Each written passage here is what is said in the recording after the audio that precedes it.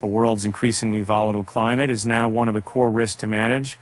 When it comes to long-term investment in agriculture, we've put in a lot of time thinking about rainfall patterns, climate change scenarios.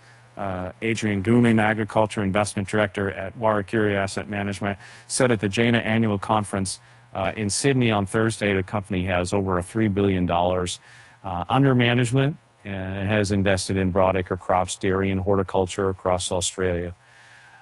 Extreme heat and heavy rains have damaged crops across the world this year, from corn and soybeans in the Americas to wheat in China.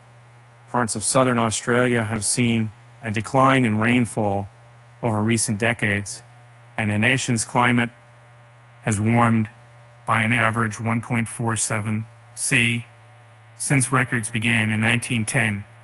Rising global temperatures threaten to damage crops that rely on predictable weather, which will likely lead to higher food prices.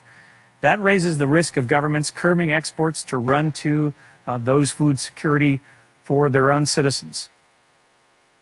Yeah, so kind of trying to alert folks out about Indians and how many. If we can invest in businesses where we can minimize our exposure to climate, which really impacts yield or productivity, that's where we like to get involved. Frank Barillo from our partners, which has about $8 billion under management, said during an interview at the conference.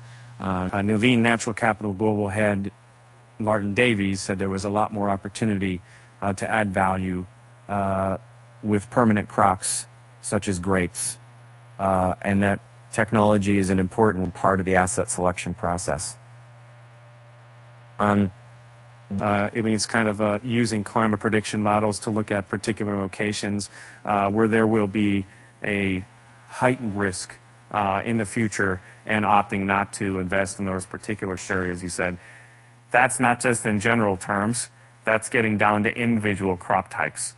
The Natural Capital has more than $12 billion of assets under management, including over 3 million acres across nearly 600 properties in 10 countries, according to its website.